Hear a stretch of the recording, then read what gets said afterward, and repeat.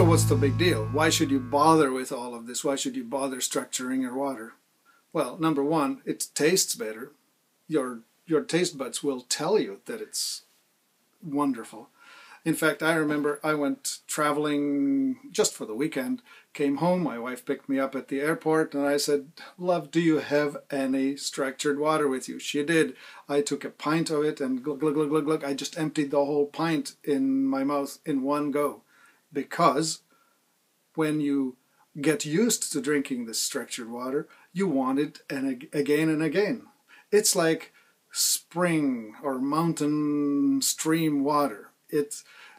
Nature does this by itself. Like, for instance, when you are finding freshly condensing dew on cold surfaces in the morning, that water has been naturally distilled and then recondensed by nature.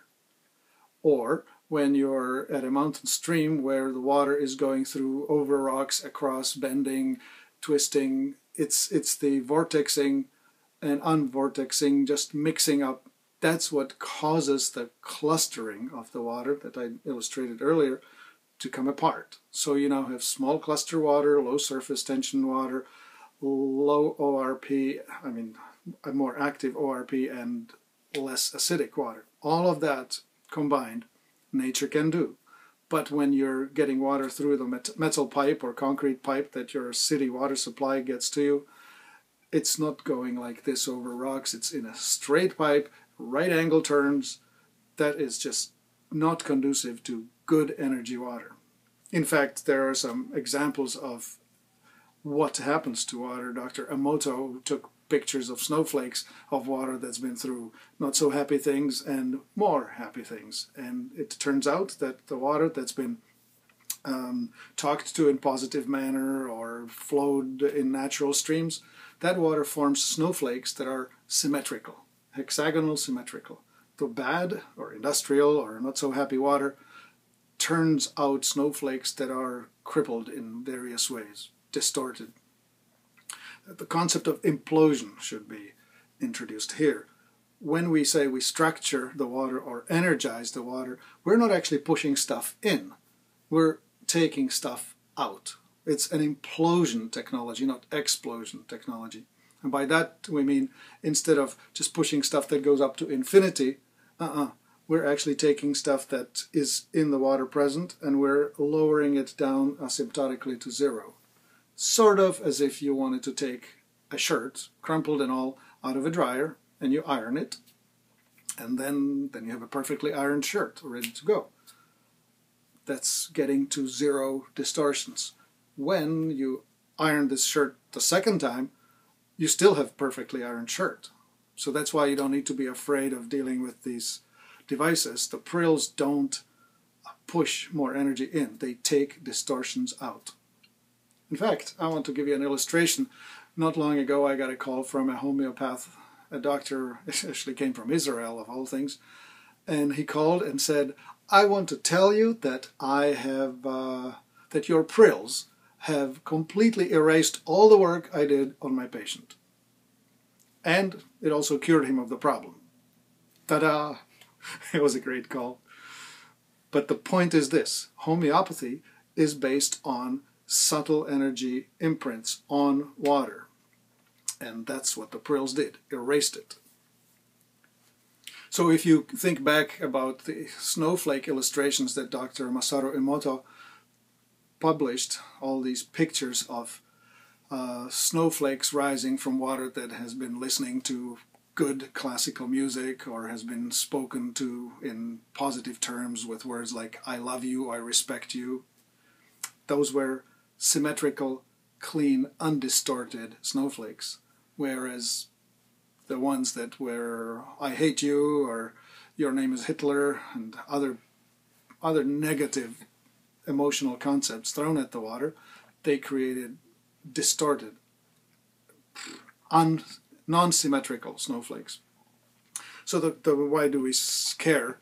Well, you don't really know where the water's been, what it's been exposed to, how did it get to you. So if you put it into your prill jug and you drink it after that, that water has been erased. It's a perfectly ironed shirt, so to speak.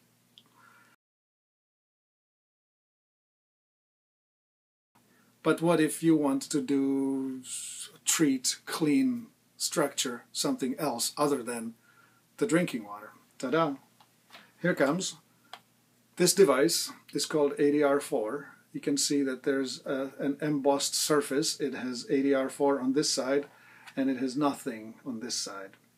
And the embossed side is the business side of it, and this is where you want to put upon it whatever it is you want to treat. Of course, not the prills, they're already treated, but let's just say that you have this, let's just say you have this with you when you go traveling. So you can put a bottle of water, a glass of wine, a cup of coffee.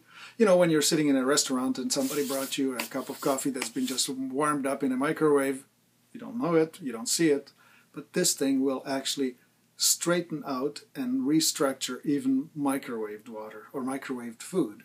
So you can put this under a bowl of soup, a plate of salad. I actually travel with this. I stick it in my breast pocket, actually this way in, the business side towards my heart, and it's structuring all of my body fluids as they circulate. I remember actually I used it to deal with pain because some time ago I pulled a muscle shoveling snow, believe it or not, and it was this shoulder, and I was sitting with it like this, and this device will straighten out the distortions.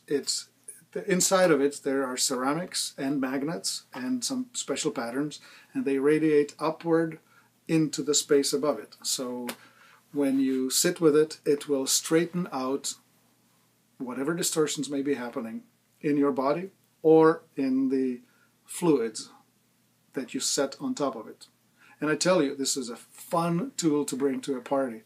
You can pour a couple of glasses of wine out of the same bottle, treat one, not the other, and then tell people to compare. They won't believe that it's the same wine. In fact, you can turn something that you would have paid $3 for, and it will taste like you may have paid $35. So that's my story about structured water. Structured water, or energized water, or, you know, structured maybe should have been called unstructured, or destructured, or erased, or ironed, or made perfect, made whole. Maybe we should have been calling it the whole water.